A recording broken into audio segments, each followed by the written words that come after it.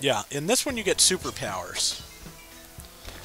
And a lot of the old things you did in the game you still do, except now you do them with superpowers. One of which is my favorite minigame. I think basically everybody's favorite minigame, insurance fraud, where it's the go play in traffic game if you've never played Saints Row. And yeah, you throw yourself into traffic and ragdoll on through and try to get hit by cars. Ow. Damn. Because you're, well, it's in the name, insurance fraud. You're trying to rack up enough damages to meet a certain cash total. There's that ceiling frog again. I just restarted. I'm gonna go up there and check it out, because I want to know what the deal... Shotgun. What are you? Besides dead. I don't know what that was, but...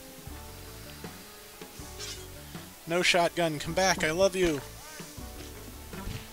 You realize, of course, I do not have... Yep, not a chance of getting it to the end. But... Okay, but the awesome thing about insurance fraud in Saints Row 4 is you're doing it with superpowers, for one. And for another... is the choice of music. You can actually have music outside your car now. You have to get into a car to start it, but that's neither here nor there. But one of the songs in the game is The Touch by Stan Bush.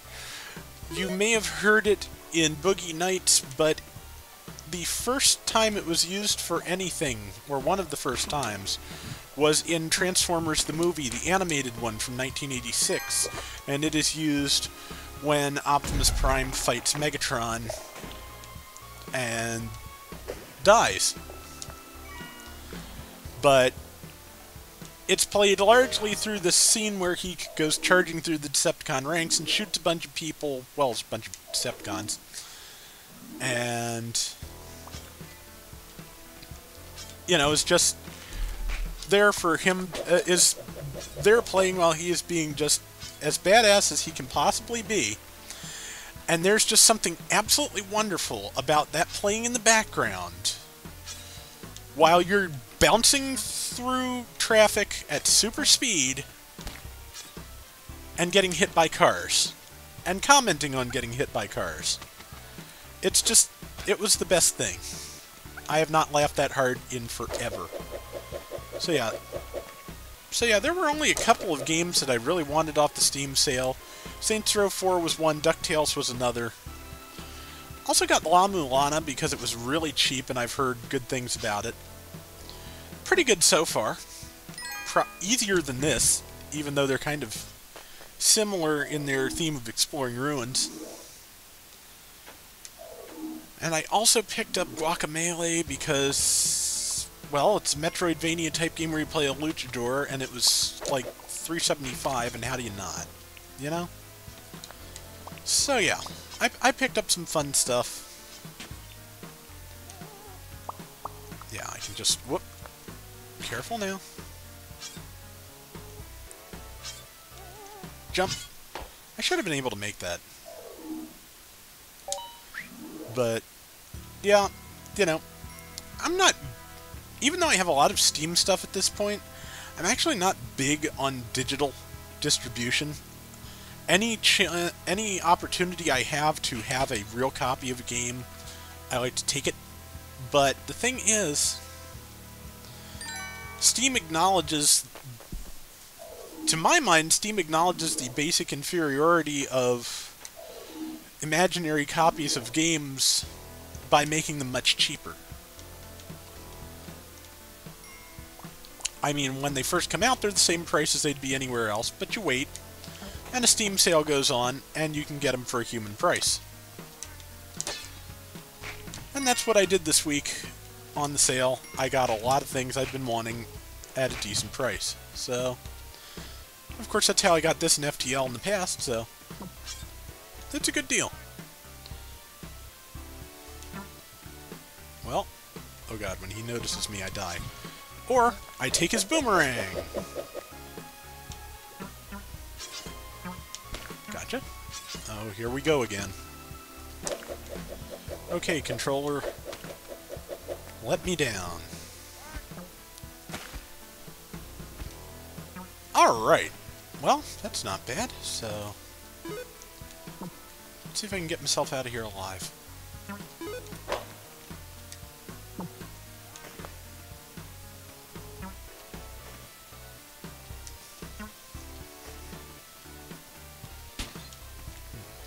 Okay.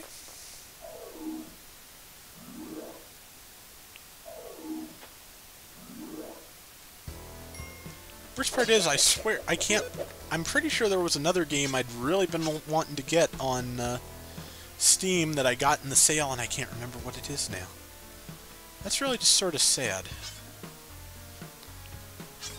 But... Oh! Ow! Piranha. Go to hell. Made it. Oh, that is just... Ah?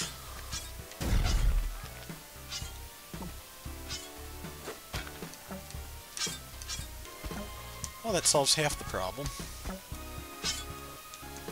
And that solves the other half. But... Yeah, so... actually, other than money, oddly enough, I've gotten nothing but games this holiday, which is unusual for me anymore. I mean, there is something, being of the generation that I am, that is just very Christmassy about being able to sit down on Christmas with a new game like I could Saints Row. But it's funny, I was reading on Twitter a lot of people talking about how they got a Wii U for their kids. Oh, I am dead.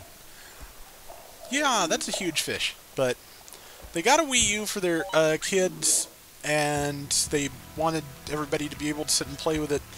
And what they got instead was a, you know, like 2-hour plus system update. And like I said on Twitter, you know, one day I will be able to sit around and, you know, dazzle your children and grandchildren with stories of consoles that that you could plug in and get working Christmas morning.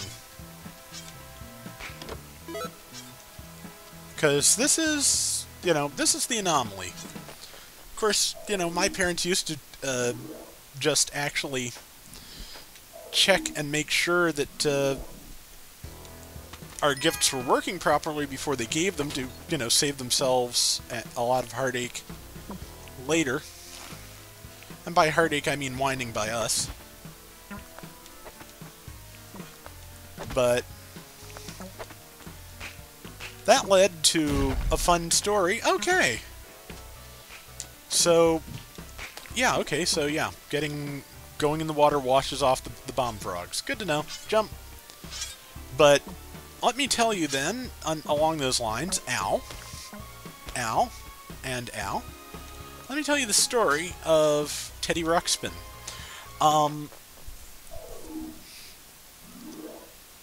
Teddy Ruxpin was a teddy bear that told stories, for those who don't know.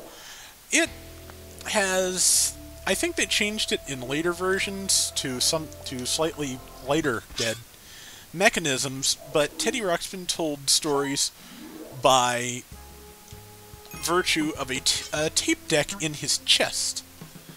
And he was, you know, animatronic. His face would move. His... Bomb frog. Let me move here, because it's going to stun me. I didn't fall on the spikes, and the monkey did, so I win. But, yeah, so its face would move, its eyes and mouth and controller, I tell you.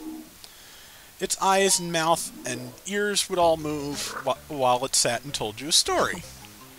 And it would come with, like, tape and storybook sets for you to use with it. And they got this for my brother for Istvan 82 one Christmas. And the first one they got, there had a bit of a problem. The tape player was damaged and would not play at full speed. So basically, they got it home and they tested it in advance, as any, like I said, as any good parent should. And they got the demonically possessed Teddy Ruxpin. Because, of course, it's supposed to say in a chipper little voice, "Hello, my name is Teddy Ruxpin." And what they got was, "Hello, my name is Teddy Ruxpin." And so they were slightly, very freaked out. And I think understandably so. Sadly, they took that one back. But, you know, can't blame them, but I would have liked to have heard it, and I never did. Of course, you get a similar effect when the batteries on a good Teddy Ruxpin start to go, so, you know, I got to hear something similar as time went on. Go. There we are. Let's leave. Okay. But, yeah, that was... Oh, Lord. Well, the good news is that guy has a torch and not a... Okay. Interesting. He didn't throw until I threw. That's just fascinating on some level to me. I don't know if you guys damaged me or not. Don't want to know, but I will take this treasure. Ow. Die. Okay, torches burn spider webs, too. That's good to know. I may have lost my torch again, but I'm pretty sure I did, but a noble sacrifice in my opinion, because lit two torches and got a man trap out of my way, so... Oh, that was lucky. Did you see those spikes in the darkness there? Did you see those spikes I just landed right on? But, you know, I think that's a good place to stop it for now.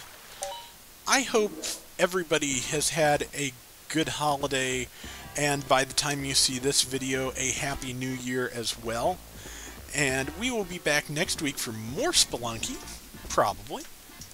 Since I did actually accomplish a few little things this week, that is, so... That'll do it for now. Until next time, everybody have fun and take care. Later.